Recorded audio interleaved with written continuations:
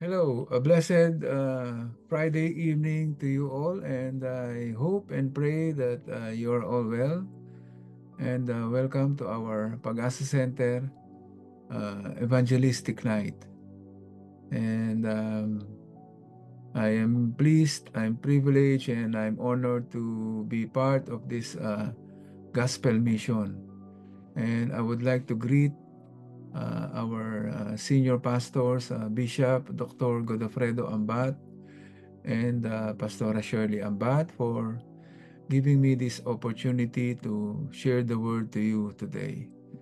And also, I would like to greet our pastors in Pag-asa Center, UK, Pastor Gosh Ambat, and his wife, Sister Karen, and to our Pag-asa Center Philippines pastors, Pastor Allen Bacani and Pastora Sai Bacani, and to my co-pastor in Pag-asa Ireland, Center Ireland, Pastora Doris Nadurata.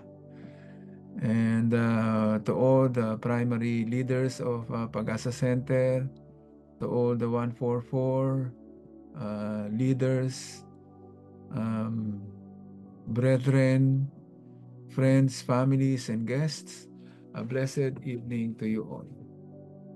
And before I pray, I encourage you to let us all bow our heads together and close our eyes as we open up in prayer. Heavenly Father, Lord, we come before you. We declare that you are the Alpha, the Omega, the King of Kings, the Lord of Lords. You are the God Almighty, our everlasting Father. And Lord, we come before you. We humble ourselves before you. And I pray, Lord, that you will grant us grace and mercy and wash us and forgive us for all the sins that we have. So, Lord, thank you for this wonderful evening, an opportunity to glorify your name. And we take this opportunity to proclaim the truth, the word of your truth. And I pray, Lord, that to all those who will hear your word tonight, will bring a lasting message to their hearts. Lord, I pray that the Holy Spirit will be with us in this gathering. And I pray, Lord, that the Holy Spirit will do the work that only He can do, is to bring people to the Lord Jesus Christ for the salvation of their soul. So, Lord, be with us tonight, and it is all for your glory alone. Help us, O Lord. In the name of Jesus Christ, we pray, and everybody will say, Amen and Amen. So, I want to turn to our text this evening in 1 Corinthians chapter 6, which is the portion from which we will read one verse which we want to concentrate on this evening. 1 Corinthians chapter 6, the last chapter of Paul's first epistle to Corinth. And we read verse 22, and we read verse 22 together. If any man love not the Lord Jesus Christ, let him be anathema. Maranatha. Amen. I want to speak to you under this text. The title, Better to Have Loved Than Lost. I'm sure you all know well the saying, it is better to have loved and then lost than not loved at all. But very seldom that we hear such a saying applied to the spiritual realm. And that is what I want to do this evening. I want to say, better to have loved Christ than to be lost. For effectively, that is what the Apostle Paul says in his closing remarks in chapter 16 of the first epistle to the church at Corinth. If any man love not the Lord Jesus Christ, let him be anathema, maranatha. So the word for love here in this verse is a strange word for Paul to use.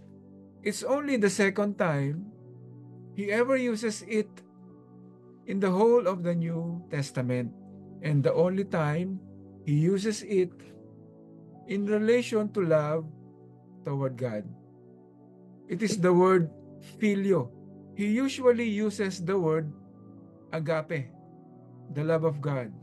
But filio means a tender affection towards someone. It's a feeling or an emotion and an experience that we can have towards other human beings. But he uses it concerning the Lord Jesus Christ in this verse. What the Apostle Paul is saying from his warm heart of love towards the Lord Jesus Christ is that he could not tolerate any indifference toward the Savior. It's great for someone to have an agape love, the love that really pleases God towards the Savior. But the Apostle Paul is saying here that he cannot tolerate anyone not even having an affection, a tenderness towards the Lord Jesus Christ. In other words, what the Apostle Paul is saying here is that as far as he is concerned, and he is inspired by the Holy Spirit, there can be no neutrality in our opinion and our disposition towards the Lord Jesus. So much so that he pronounces a curse upon those who do not love Jesus. Let them be anathema. So that simply means to be accursed, or some put it to be departed from the people of God, cut off from the congregation of the righteous, to be divorced from the favor of God. For God not to lavish any of his goodness or grace or mercy upon you, and ultimately to be delivered up to God's vengeance and God's wrath. Anathema. And then he says, Maranatha, which simply means our Lord comes. Now put all those things together and you get simply this meaning. I think, if any man does not love the Lord Jesus Christ, let him be accursed when the Lord comes. You see, the Lord Jesus Christ came to Bethlehem, but he, we know from the scriptures and from his own testimony, was the pre-existent Christ. He lived before Bethlehem. He is the Son of God. It was only at Bethlehem that he was born into this world, having taken human flesh. But the Bible tells us not only of the first advent of Jesus that we will celebrate at Christmas time, but it tells us of a second advent. And there are probably about 8 times more prophecies concerning the second coming of our Lord Jesus than his first advent. And we know that he came the first time. And we can surely therefore be certain that he will come again. The question is to you this evening, how will He find you? What will your disposition be to Jesus when He comes? Will you be one of these people who love the Lord Jesus? Will you have an agape love to Him, a fervent love that God has inspired in your heart? Will you even have a tender affection toward Him? Or will you be someone who loves the name and the person of Jesus Christ? There are some like that in our world today. They cannot stand the name of Jesus. They curse it and use it as a curse. Then there are those, and they do not love the Lord Jesus. They do not loathe Him. They are just lethargic concerning Him. Take it or leave it. I'm not really concerned. I'm not that religious. I'm not into these things. I know he was a good man and all the rest. And I respect him in a kind of way, but I do not love him. I wonder which you are this evening. Now, I want to give you first of all this evening the reasons why people do not love the Lord.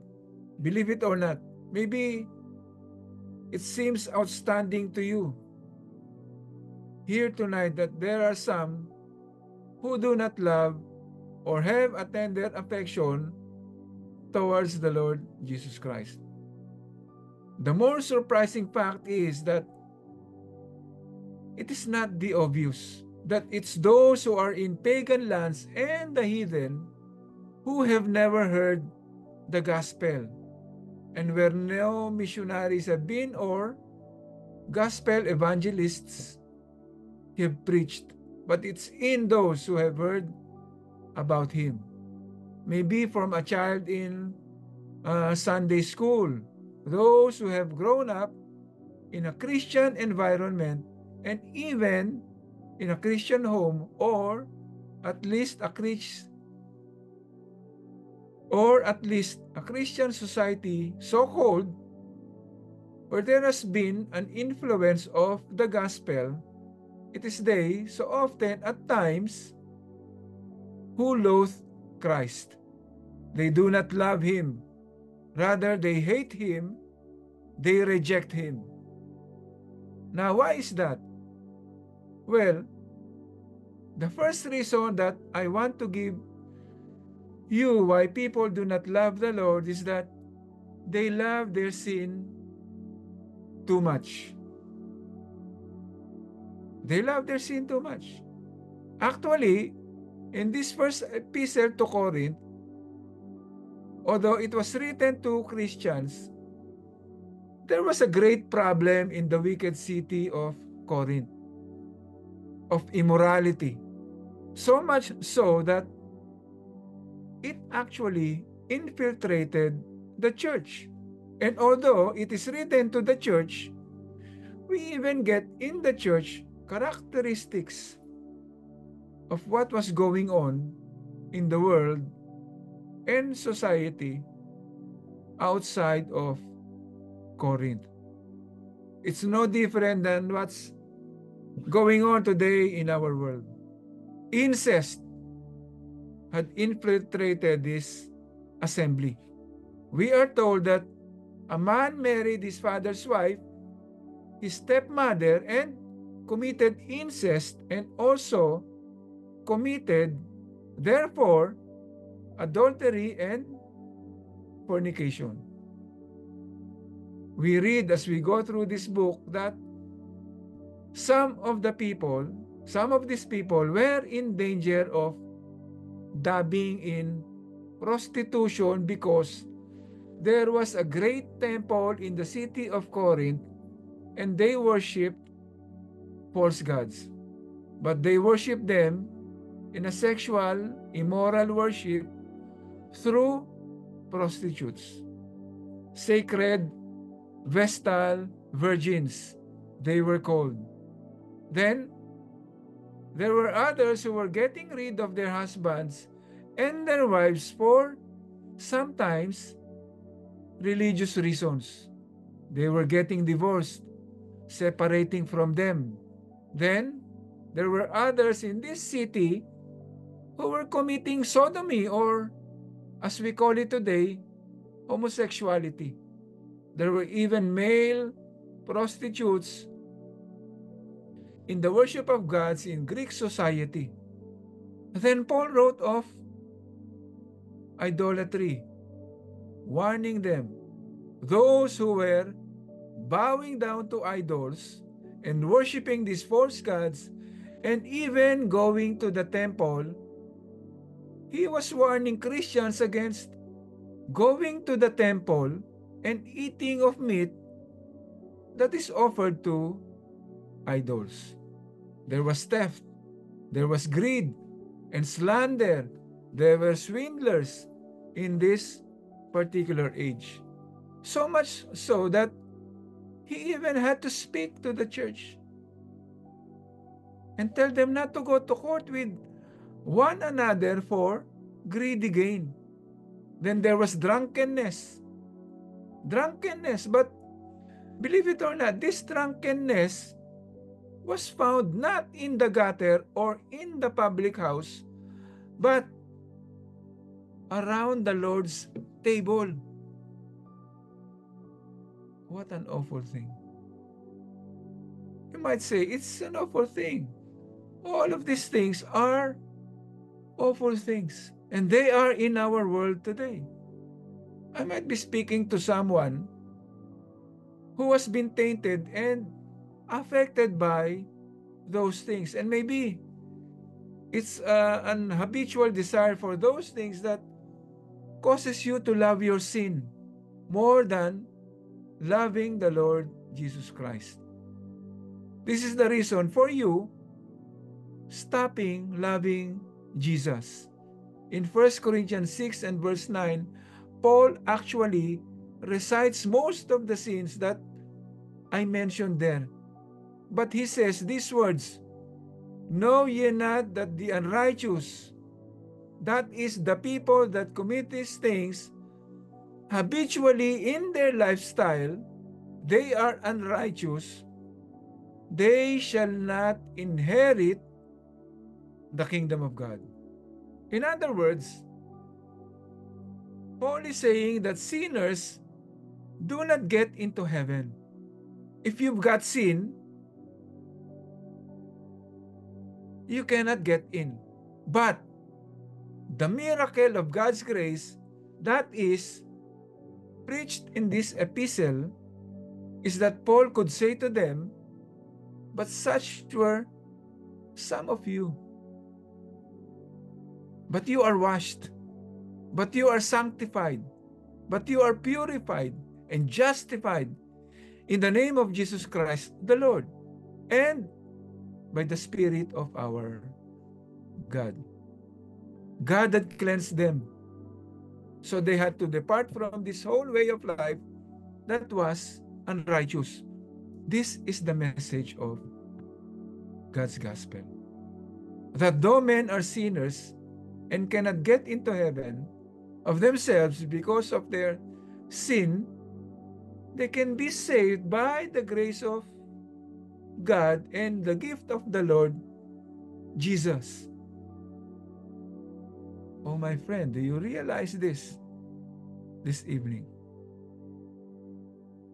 Maybe you're too attached to those specific sins that you let them go to take hold upon Christ in love of Him. Do you love your sin too much? Is what is keeping you back from loving Christ and owning Christ and confessing Christ? A second reason was that they love themselves too much. You can do that as well as you know, and that is equally a sin.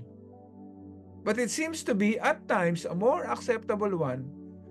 In fact, at the beginning of this particular epistle, Paul castigates them for relying more on their own human wisdom than on the grace of God and the crucified Christ. In fact, Paul says, we preach Christ and Him crucified. The preaching of the cross to them that perish is foolishness, but unto us which are the saved, it is the power of God. It might be a stumbling block to the Jews. It might be foolishness to the Greeks. But the gospel is your only hope. It doesn't matter how intelligent or clever you are. It doesn't matter what ability you might have. Self cannot save you. Could it be that you're here tonight and you think that because you're a fine, upstanding member of the community, or even an officer in the church, or a communicant, that you will be okay? Do you know what you're doing? If that is the foundation of your dependence, that means you love yourself more than Christ. So they love their sin too much. They love themselves too much that they did not love the truth enough. What am I talking about? Well, at the beginning of this book, there were divisions. And the devil loves to bring division into families, division into society. He loves to bring division into churches. There are division makers and they run to and fro from church to church, and they are not of God. They go out from us because they are not of us. And they are the devil's meddlers. And they love not the truth. Then there were the false gods, the false prophets. They were running in and out as well, prophesying all sorts of ecstatic and charismatic utterances. And they were false. They had not the truth. Then there were false teachers. In chapter 15, he writes to them about the resurrection of Christ, warning them that there are there who say that Christ has already risen. And Paul says that if that is true, we are of all men most miserable. And we are still in our sins if Christ is still in the grave. Then there were the Judaizers. Who were they? Well, they were the legalists. They were the people of 600 and more rules and regulations over and above the Bible, which you had to keep in order to be saved. Yes, they said it's okay for Jesus to have died for our sins and rose again, and you must have faith in Him. But you know, you've got to do this, do that, and more. You've got to keep the laws of Moses and the rituals. You've got to get circumcised. The ceremony must be kept and practiced. My friend, this was all a lack of love for the truth, which betrayed a lack of love for the Lord Jesus. The fact is, these heresies and falsehoods and divisions were actually causing them not to love Christ as they ought. Potentially, you could be unsaved in this place this evening. And these are the very things that are hindering you. A division. Someone is a Christian or so-called, and then they have done something against you. And that is the very thing that that is keeping you from Christ. Maybe you are listening to false prophets and false teachers, or maybe you are wrapped up in some kind of legalistic religion or a cult. I don't know what it is, but it doesn't really matter. But if you think you can get to heaven and to God with more than the cross of Christ, you're deluded. It's the cross, nothing more and nothing less. In fact, Paul said when he pronounced another anathema in Galatians chapter 1, verse 8, where it says, though we, the apostles, or an angel from heaven, preach any other gospel unto you than that which we have preached unto you, let him be accursed. Anathema. As we said before, he says it again. So say I now again, if any man preach any other gospel unto you than that you have received, let him be accursed. Do you know why it is such a tragic thing to have a gospel that's different from this book? Because it keeps men from loving the Lord Jesus Christ. The truth brings people to the Lord Jesus. Is there someone here now and you don't love Jesus? And the reason you don't love him is you love your sin too much, or you love yourself too much, or you don't love the truth of God enough. Let me give you this evening what's more important. The reasons why you should love him. It's strange to me. Indeed, it's even saddening. In fact, I'd go as far as to say that it shows the stupidity of sin. Why men do not love the Lord Jesus? In fact, it is absolutely unreasonable not to love Jesus, because there is everything in him to love. He is the altogether lovely one. He is the fairest of 10,000. He is the altogether lovely one and lovable one. So why this then men do not respond to him in love?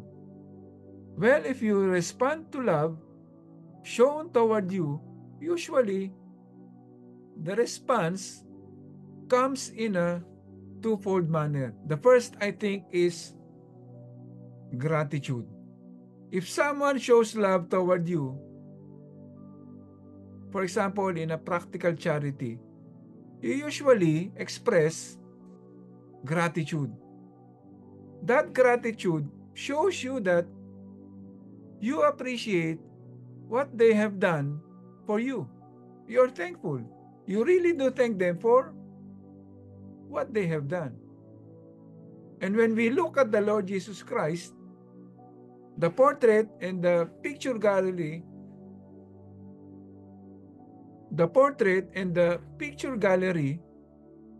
that we find from Matthew through the book of John, we find that he never ever did anything to discourage a man or a woman, a boy or a girl, from loving him. In fact, he never ever did an evil deed. He never ever cited a man with evil intent in his words or in his actions. In fact, to the contrary, we read that he humbled himself. He came as a servant to God. He took upon himself our nature, our humanity, apart from sin. Of course. And the Bible says he lived for men. He lived for you and me. He died for men on the cross, bearing their sin. He rose again for men. And he is willing now, as he is risen, ascended at the right hand of God, He is willing to do every good for mankind. And the greatest good that He has done is opening heaven for us. Now, ought you not to show gratitude towards the Lord Jesus for all those things? Should you not love Him because of what He has done for you? But then the second response we often have when we become recipients of another love is esteem. Not only do we have gratitude, but we esteem the one who has shown love to us. And no, I could not even spend time here tonight speaking of the esteem that we ought to have of the Lord Jesus. For He is not only the humble servant of God coming to earth to die on the cross and bear our shame and our iniquity and the contradiction of sinful men, but He is the very Son of God who came. He is God's only begotten. He is the darling of God's bosom who was sent. Ought we not to esteem Him and worship at His feet and say, "My Lord and my God"? He should be esteemed as Savior, for that is who He is. He came to save men, not to condemn them. He went to the cross and shed His blood to save them, and rose again to save them, and ascended to heaven, so that at the right hand of God He could save to the uttermost all who come unto God by Him, because He lives. Now, why do you not love Jesus? Why do you not love Him? You should love Him because He loves you. He first loved us. Verse 10 of that same chapter says, "Herein is love, not that we loved God, but that He loved us and sent His Son to be the propitiation for our sins." That big word simply means a sacrifice that satisfied God and exhausted God's anger to such an extent that there's none left for us, because it was all poured out on Him. Should you not love God and Christ because of that? Paul could say in Galatians, "The Son of God who loved me and gave Himself for me," yes. Paul says, "If you love not the Lord Jesus Christ, let any man like that be anathema." But my friend, do you realize tonight that the Son of God was cursed for you on Calvary's tree? That's why you should love Him. Paul said in Galatians, "Christ has redeemed us from the curse of the law, being made a curse for us, because it is written in Deuteronomy, 'Cursed is everyone that hangs upon a tree.' There He was, cursed of God and of men." Why? Because He loved you. He loved you so much. And He was taking your curse that you might never be the anathema or anathema, whichever way you want to pronounce it. It's the same thing. If you would only embrace Jesus and love Him. The reason, secondly, why you should love Him is that there is a curse on those who don't. Paul leaves no way of escape. If you do not love the Lord Jesus, you cannot be saved. You are anathema. There are no loopholes. There are no excuses. There is no fine print. There's no legal challenge. It's plain, black and white. Love Him. And if you don't, you will be lost. And that word anathema literally means, as I've said, let him be devoted to the wrath of God. To love not Christ is to deliver yourself into the hands of the Almighty, who can not only destroy the body, but can destroy both body and soul in hell. I cannot describe hell for you. Part of me doesn't even want to try, but it is an awful place.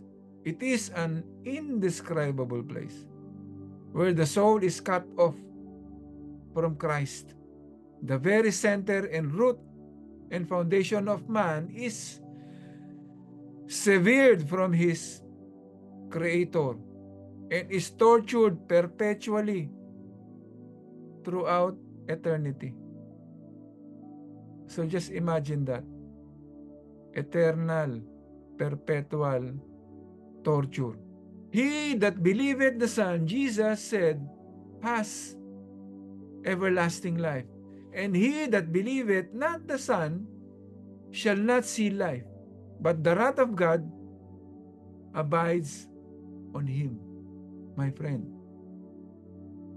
you should love Jesus because He first loved you. But also because there is a curse on those who don't love Him. Is there someone here this evening asking the question, Benfour, how do I know? How do I know if I love Jesus Christ? How do I know if I am saved? How do I know that I'm not cursed and won't go to that place called hell? Well, it's very easy to know. It's easy to know when someone loves another, is it not? They are the chief object of their affection and their primary in their life. Let me give you a number of examples or ways how you can know if you love the Lord Jesus. You will be engrossed with Him as the subject of your thoughts. He will be in your mind. He will be in your heart. He will be the darling of your life, your beloved. Your heart will beat for Him. Your soul will move for Him. Deep call will call unto deep at the noise of His voice. Do you know that? He will be the attractive theme of your conversation. If you love someone, you don't just think about them. You talk about them. Have you confessed the Lord Jesus? Have you told others? Could it be that because you have not, you don't know Him as your Lord and your Savior? You don't really love Him in this sense. If you love Him, pleasing Him will be your greatest delight. That's what you do for those whom you love. You please them. Do you live for Him? Fourthly, He will be the greatest influence on your character. You've heard about the one going down the aisle, the bride saying, I'll alter him, I'll alter him. And that's what happens, is it not? But we do alter one another when we come close to each other in friendship or marriage or whatever. We influence one another. We become like one another.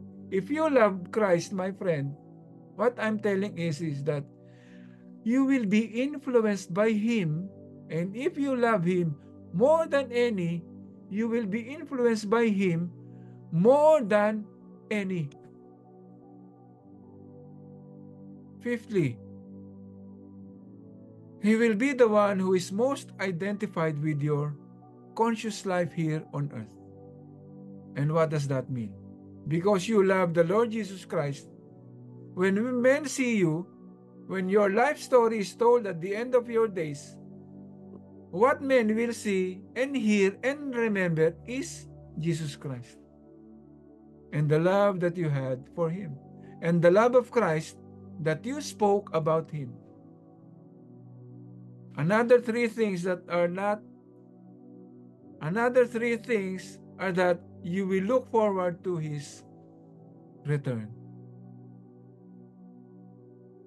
Paul said to Timothy, henceforth there is laid up upon me for a crown of righteousness, which the Lord, the righteous judge, shall give me at that day, and not to me only, but unto all them also that love his appearing.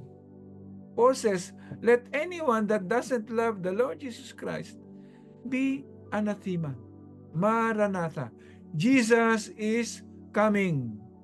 He is coming to judge those who don't love him.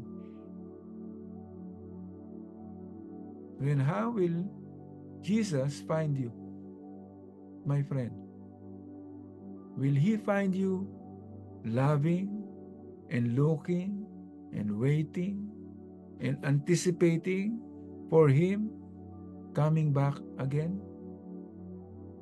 If you are not saved tonight, you cannot do that. Maybe you are sitting here listening. Maybe you are saying, I don't know if I am saved. How could you look forward to his coming if you didn't know?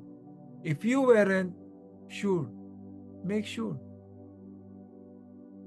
Do you obey his commandments? Jesus said in John 14, if you love me, keep my commandments. Don't, my friend, call yourself a Christian. If you are living a life that is filled with worldliness, the flesh, and maybe the devil himself, if you really love Christ, and if you are his, you will obey him. Here's another one. You will love Christians. You will love Christians. Maybe it took you all in your power to get into this place tonight or listen to the message. However, you're listening to it. And I know some Christians are hard to love. I include myself in that. But the Bible says we know that we have passed from death unto life because we love the brothers. He loves not his brother, abides in death. My friend, do you love Christ? If you love Christ, you will love Christians, unlovable and all. You will love their singing. You will love their meetings. You will love being in their company. You will love hearing them speak of the Lord Jesus. I'm not asking, do you admire Jesus? I'm asking, do you love him? There are atheists and agnostics in our world who admire Christ. Gandhi admired Christ, who was a Hindu. But we are asking, do you love Christ? That's what Paul says is the distinctive of the child of God. I'm not even asking, do you abstain from hostility towards him? That's good that you don't take his name in vain. That's good that you think he was an upstanding man and all the rest. But the question is, do you love him?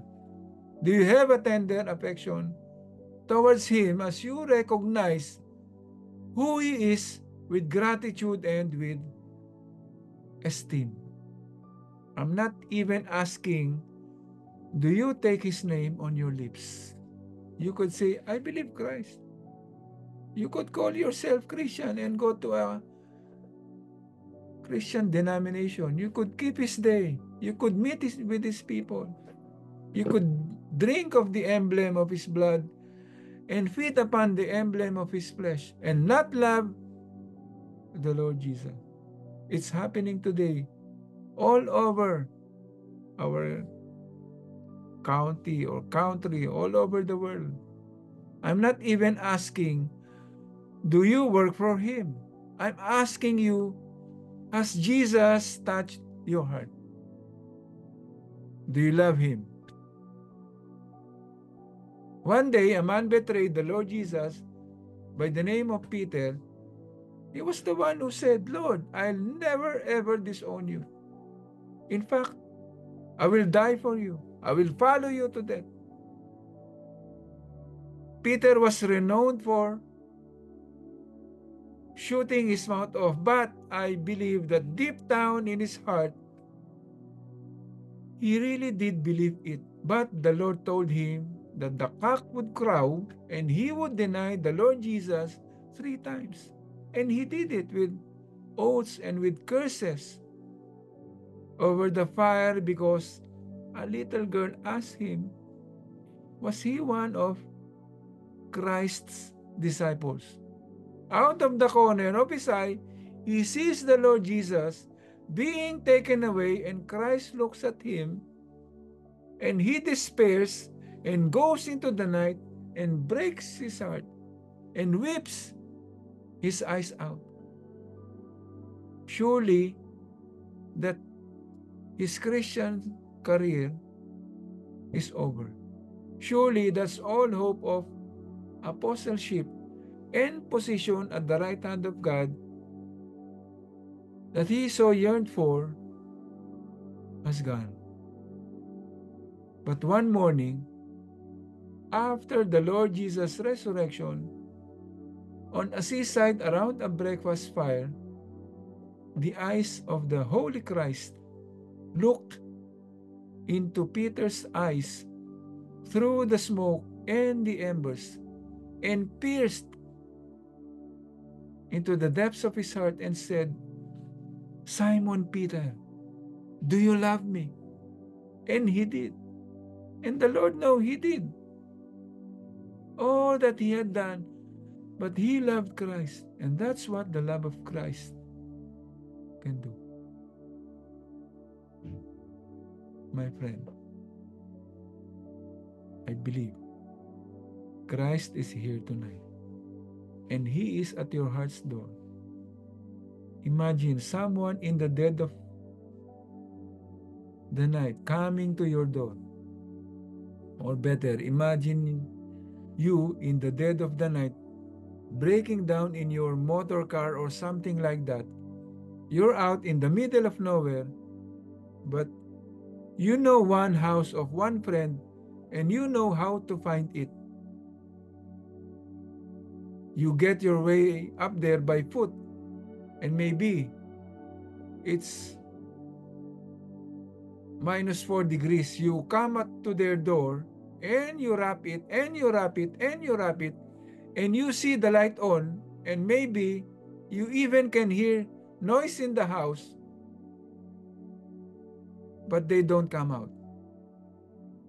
They know that you are there. They know that you are out there in the cold, freezing. Hypothermia could set in, but they don't care. What would you think of a friend like that? You might be driven to curse them. Christ is at your heart's door this evening. He stands there knocking with a very sore hand. He stands in the cold, in the blasting winds of human suffering and the punishment for sin that he bore on the cross. And he says to you, outside your heart's door, I have come a long way for you. I came from the splendor of glory in heaven. I went to Bethlehem as a baby. I then went to be despised. And then I went to Gabbatha and then to Golgotha to hang there on the cross. And I did it for you. And now I'm here, having risen from the dead, and I have come to your heart. Let me in. Let me in, my friend. And he would say, my feet are bare, but for a covering All they have is blood. My head is uncovered, but for a crown of thorns, all these wounds, hand and foot, feet and heart, I beg of you, let me in. I've been here for a great while. The night is getting darker.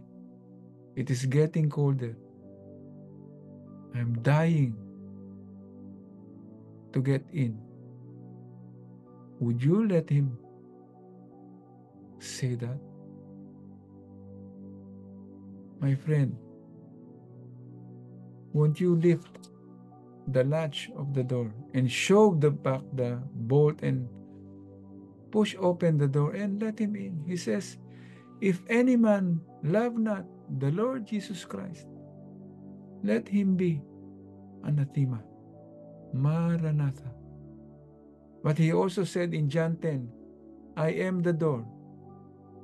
By me, if any man enter in, he shall be saved. Then, if any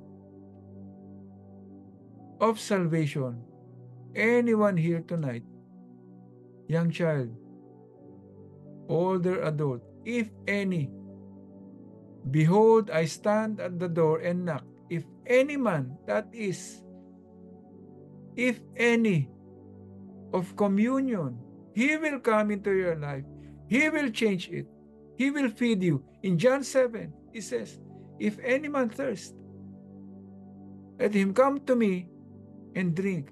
That is the if any of satisfaction. You will be satisfied. The satisfaction that you have longed for in your life of sin and self in this world and in falsehood, you will find in Jesus.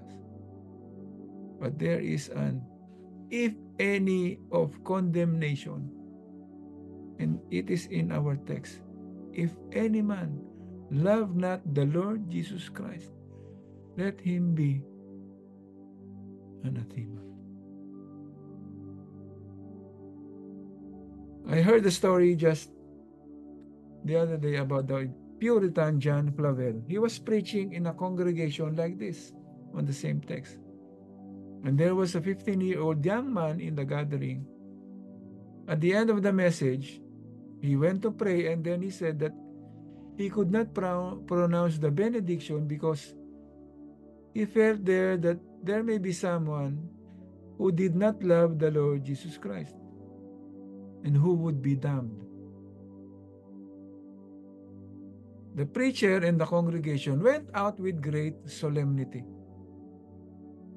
and that the young 15-year-old boy went out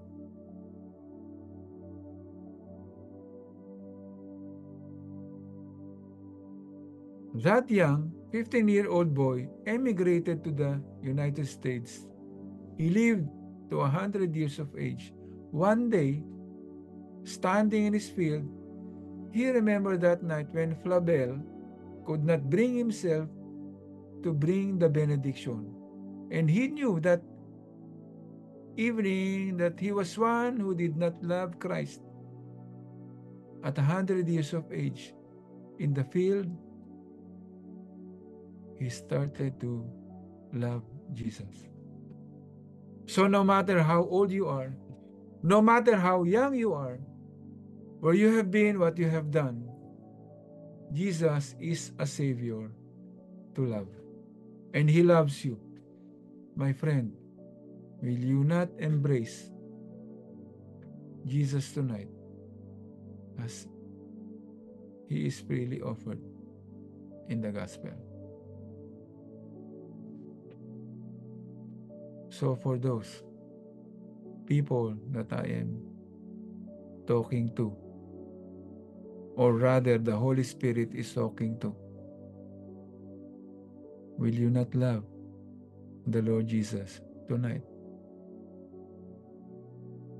If you want, I can help you.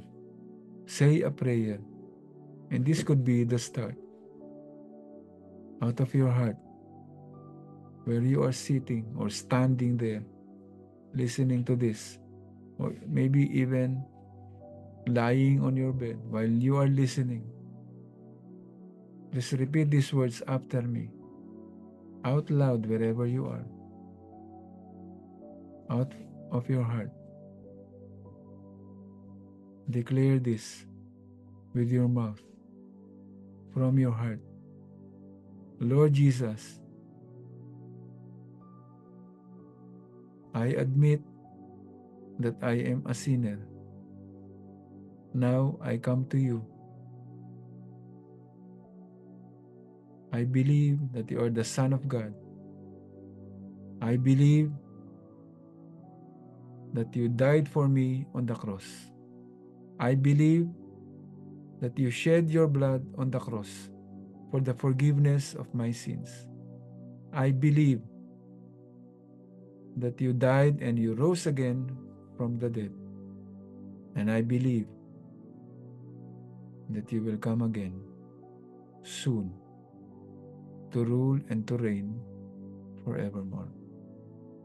Lord Jesus, wash me and cleanse me for all my sins. I turn from my past. I turn from my sins. I now turn to you as my Savior. Help me follow you as my Lord. Holy Spirit, infill me and lead me into this life, away from the fields of the world, and direct my paths in coming to the Lord Jesus Christ. He is my Lord and He is my Savior. It is in His name I pray. Amen, amen, and amen. So if you have prayed that prayer, it is only a start, a beginning of your relationship with the Lord Jesus Christ. And I pray that you will grow this relationship of faith and transformation from what you were in the past. So connect with the people who encourage you to listen to this message, and we in Pag-asa Center would be more than glad to help you and guide you in your new relationship with the Lord Jesus. So let's close this meeting, online meeting, and let's pray together. Heavenly Father, Lord, we continue to glorify you and praise you, magnify, honor, and bless your holy name. And Lord, I pray for all those people who have not yet loved the Lord Jesus.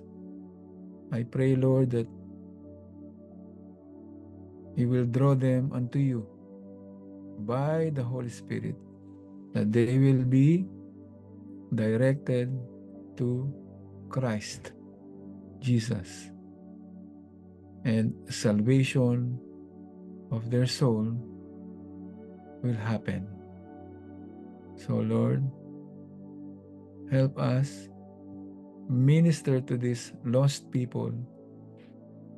Open up opportunities for us to bring the lost souls to your kingdom.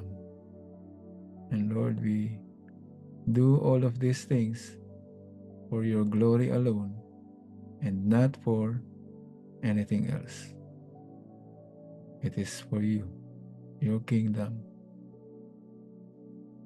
So Lord, thank you for this wonderful meeting. Thank you for bringing your Son, Jesus Christ, to save the world from eternal damnation. In the name of Jesus Christ our Lord, we pray. Amen, amen, and amen. So, thank you very much for listening and staying tuned. So, I hope and I pray that we will see each other very soon. Thank you so much. Good night, good evening, good morning. God loves you. Jesus loves you. Bye bye.